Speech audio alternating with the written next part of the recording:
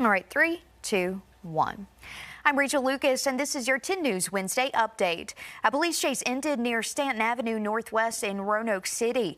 Roanoke police tell us it started when a driver refused to stop during a routine traffic stop. The car crashed at 14th and Hanover right behind a house. We're told one person was later taken into custody. We'll have updates on WSLS.com. Today, the ex-Marine who led authorities on a nationwide manhunt could learn his fate. Closing arguments are expected after Michael Brown pled not guilty by reason of insanity to all charges, including first-degree murder in the death of his stepfather, Rodney Brown, in November of 2019. The beginning of a Russian invasion. That's what President Joe Biden is calling Russian President Vladimir Putin's latest act against Ukraine.